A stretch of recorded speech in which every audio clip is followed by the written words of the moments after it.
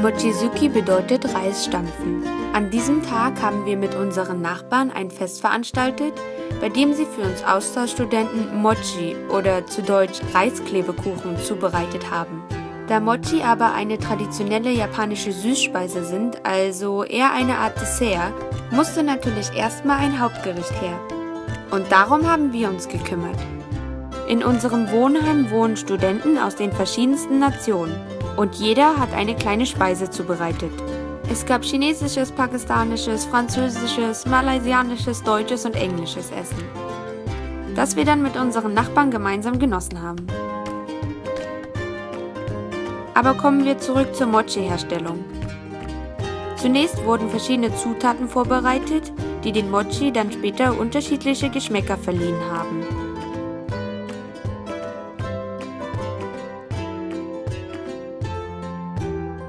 Dann wurde der Reis in die beiden großen Behälter gefüllt und mit Hilfe eines hammerähnlichen Werkzeugs zu einem Brei verarbeitet.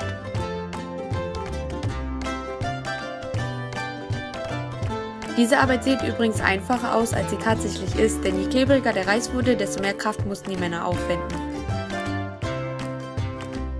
Hier bekommt ihr mal einen kleinen Eindruck davon. Wow.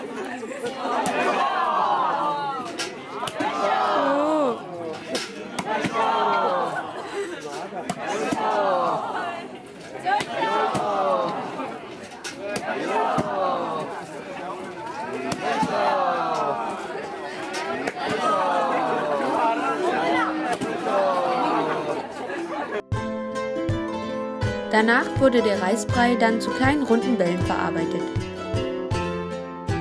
und dann mit verschiedenen Zutaten garniert, wie zum Beispiel Kinako und Anko.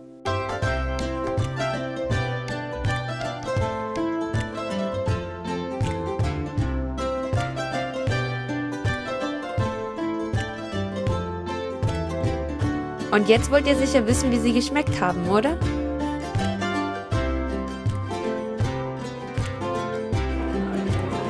Mochi. Das lokale Fernsehen war übrigens auch vor Ort. Und dann durften wir selbst mal den Reis zu Brei schlagen.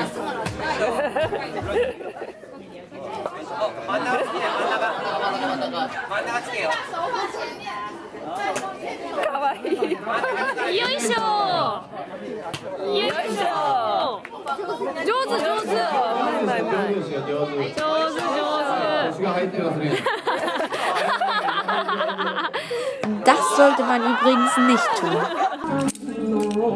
Zum Abschied haben unsere Nachbarn dann noch einen kleinen traditionellen Tanz aufgeführt.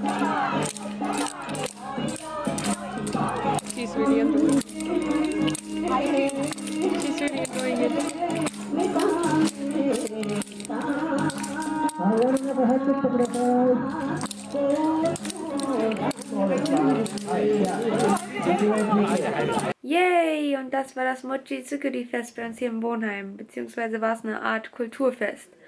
Und Mochitsuki, das bedeutet, also Mochi, das ist das Essen, und Tsukuri bedeutet so viel wie zubereiten, also Tsukuri.